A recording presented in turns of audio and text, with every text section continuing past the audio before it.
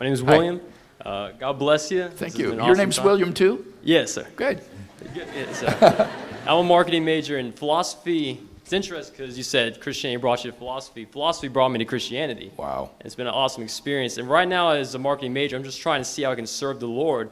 And I mean, I would love to be in a position, one day as you are, just going to these prestigious colleges and speaking. Good.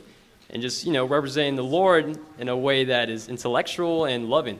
And I guess the question is, like, how do you find time for rest? While all these people are asking you to speak, I mean, how do you find, like, time with your wife and, like, even, like, as a college student, it's hard to find rest. Like, how do you personally be able to, like, get the Sabbath? When Jan and I decided to go to graduate school and begin my studies, we knew that it would be a tremendous strain on our marriage and on our relationship, and that we didn't want that to happen. We didn't want to live divided lives.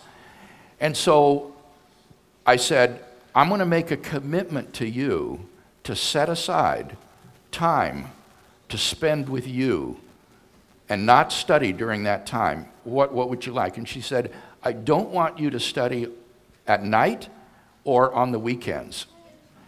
And I said, do you understand what you're asking me to do? And she said, yeah, that's what I'd like, is that don't study in the evenings or on the weekends. That will be our time. And I said, all right, that's what I will do. I will make this commitment to you. And if I get C's, that's fine. I'll take my C's, but that's going to be your time.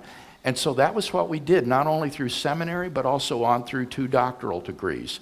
And God honored that commitment by having a relationship now that has lasted for 40 years.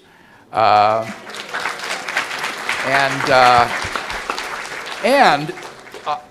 a productive life of scholarship. It's not as though my academic career has been hurt for this. I think if you make that kind of commitment, set those kind of priorities, you become very efficient with the time that you do have.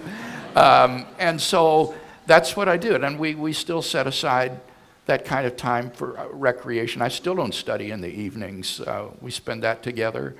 Of course, during times when there were, say, final exams or something like that, she would then feel free to say to me, I want you to take this Saturday and study, get ready for your exams. And I would do it then. But she had the freedom to give that gift back to me. So it's a matter of setting priorities and then sticking to them, I think. Yeah. All the best, brother.